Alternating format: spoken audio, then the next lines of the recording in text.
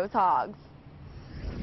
The sounds of cake making, and it's too bad you can't smell the sugar and the butter that fills the air here, but you will when you walk into Rick's Bakery. Come by Razorback, come by the hogs, support the hogs, you know, one bite at a time.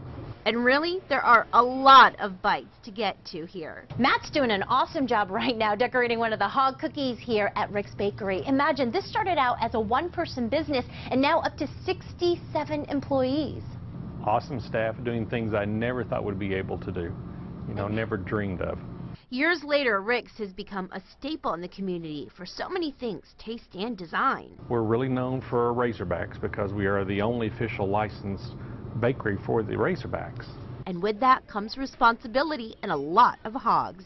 We own the license to all the little hogs you see, and so we produce all the little hogs on pedophores, all the little hogs on cookies and cakes, and we have shaped cookies and just anything Razorback we try to get really creative and fun with, you know. Rick's Bakery presents the concept and sends it off to the board for approval. The CLC licensing, and they're in Atlanta, Georgia.